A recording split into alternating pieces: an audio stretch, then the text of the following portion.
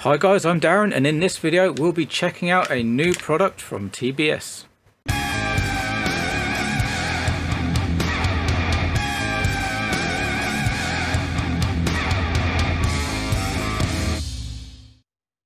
So this is a product that some people might wonder why I'm actually looking at it, because I've said in the past I always try to separate my RX and VTx as much as possible.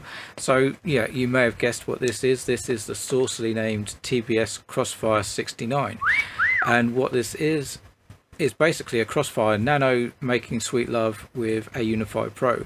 Something like this where it's all together. Maybe this is good for quads, but I'm thinking it might be good for small things too, so that's why I've got this. So what do we get in the packet? Well, let's have a look. So here we have our sort of fairly discreet plastic bag. Maybe that's to go along with the 69 moniker. TBS do ship out a lot of stuff in plastic bags, which to be honest I'm not overly keen on. It's, plastic is not really that great for the environment, and there's nothing to say this can be recycled. So, why not put it in boxes? But anyway, gripes aside, let's take a look. I have had this out before. I've had plans for it, so I've had a little look already.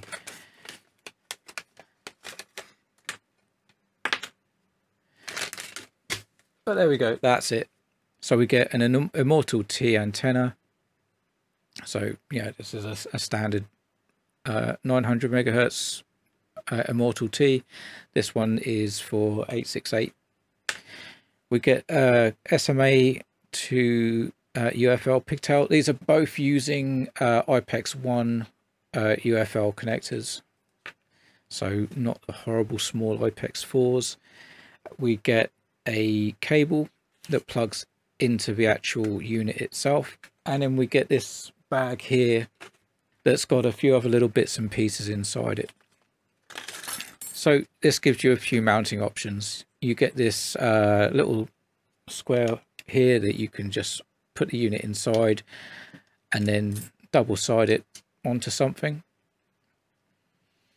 You get this version here, which you can use with I believe you can use to 30 by 30, or it's something like 30.5, isn't it? But the back plate will just sort of stick onto there as well. And what you also get is this RF shield here. So you put that on your module and it shields RF interference basically. So let's have a look at the board. Okay, so I'm going to try and get this the best I can. I'm trying to get it a bit brighter, but you get a lot of reflections on it. But that seems okay there.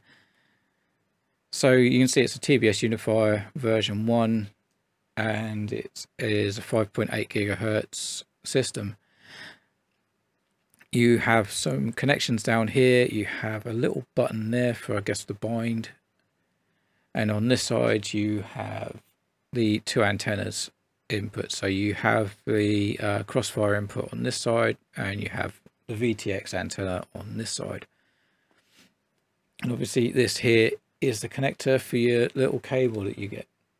And finally we have the little RF shield that just pops on like that. Sorry about the glare. So you can still access the antennas.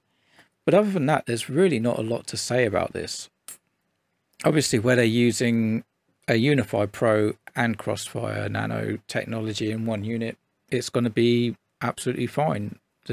Those two products work really well, so there's no reason why this shouldn't.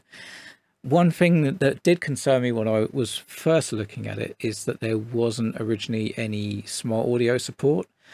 I mean, TBS are looking to move over to like I think Trappy referred to it as a Crossfire bus, where everything just goes over Crossfire basically. So you change your VTX channels using Crossfire, or the Crossfire protocol, I should say.